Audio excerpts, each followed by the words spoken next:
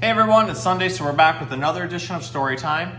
I have two different guests with me today, although they're both frogs.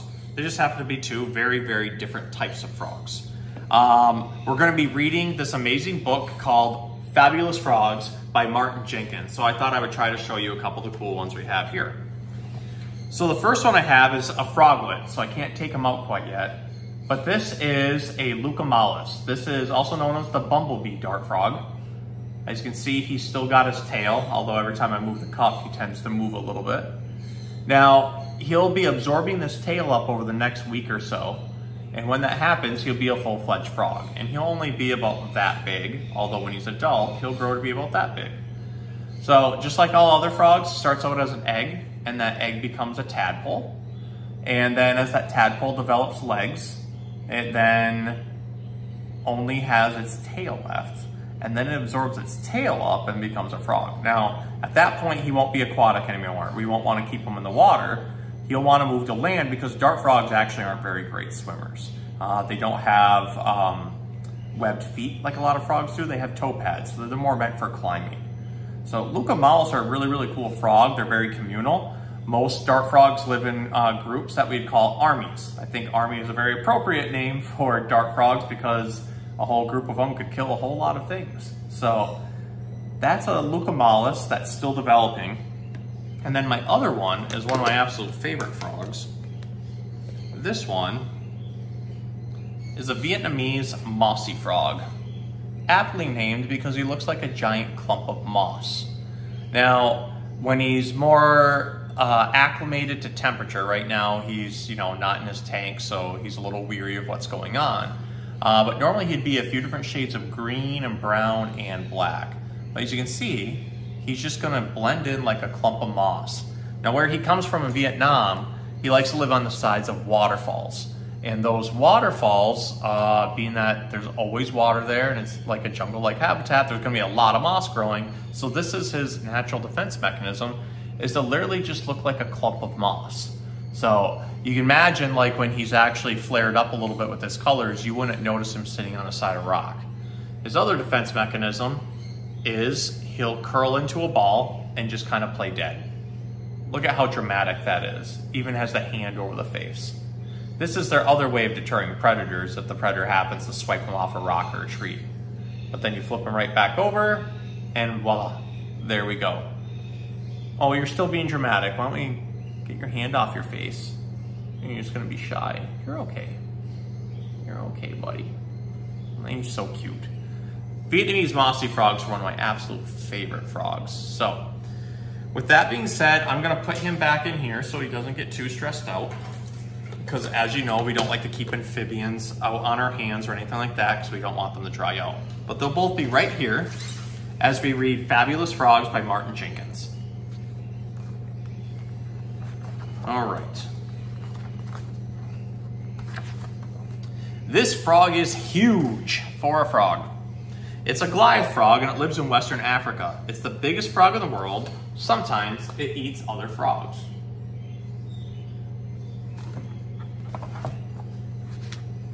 These frogs are tiny. This is the smallest kind of frog in the world, or at least the smallest that anybody knows about, and it lives in Papua New Guinea.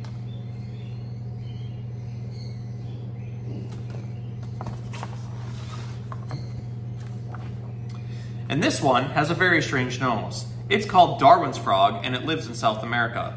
No one really knows why it has a pointy nose. Oops, this frog can jump really far, really quickly. It's a striped rocket frog from Australia. It can jump 16 feet in one go. Very handy for escaping from enemies in a hurry. And these ones make an awful lot of noise. Frogs call to let other frogs know they are there. These are all male frogs. Female frogs are generally much quieter. The big one in the middle is a bullfrog.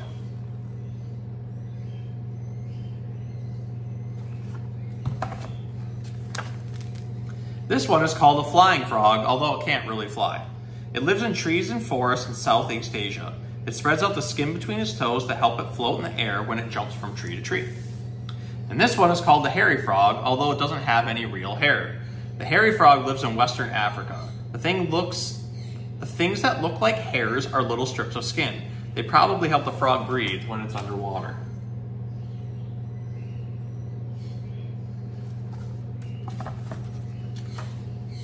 I think these frogs are all very beautiful. I couldn't tell you which one is the most beautiful. I can tell you that each one could kill a horse, though only if the horse was silly enough to try to eat it. A horse wouldn't eat a frog on purpose, but plenty of other animals might. South American poison arrow frogs have deadly poison in their skin to help protect them. Their bright colors are a way of saying, keep away. And there's our Leucomalus friend right there.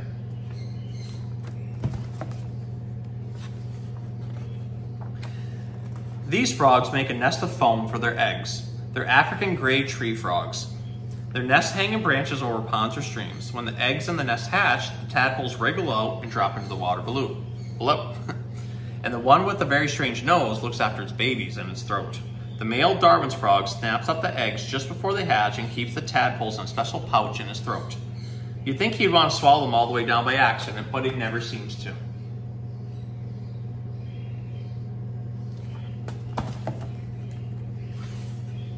This frog never leaves the water. It's an African clod frog. It spends its whole life living in a stream or pond. Not many frogs can do that. And this frog can live buried in the ground for years and years, waiting for the rain. It's an Australian water-holding frog, and it lives in the desert. It makes a little room for itself where it stays cool and damp. When it rains and the ground gets wet, the frog digs its way out.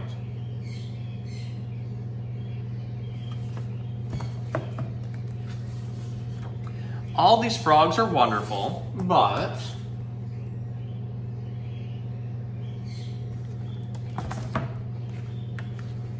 my favorite frog of all is the medium-sized greeny brown one that sits on a lily pad in my backyard pond.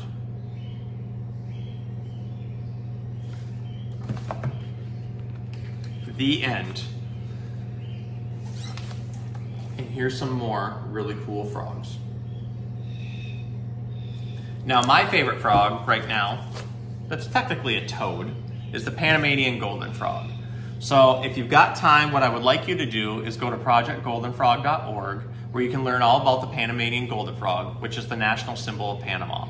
This entire month I've been raising money for this frog and have a fundraiser on Facebook for it, and you can also donate money through projectgoldenfrog.org. But the Panamanian golden frog is technically a toad, and it's been extinct in the wild for almost 15 years. The cool people down at EVACC, the Valle Amphibian Conservation Center in El Valle de Anton, Panama, in the Cocle province, are constantly working to try to get this frog back out to the wild. So, if you visit projectgoldenfrog.org, you can also help these frogs get back out. $50 actually houses and feeds a frog for an entire year. So, by making donations, you're actually directly helping these frogs, technically toads, out. So, do that. In the meantime, enjoy these other awesome frogs that I have for you, and we'll see you guys next time.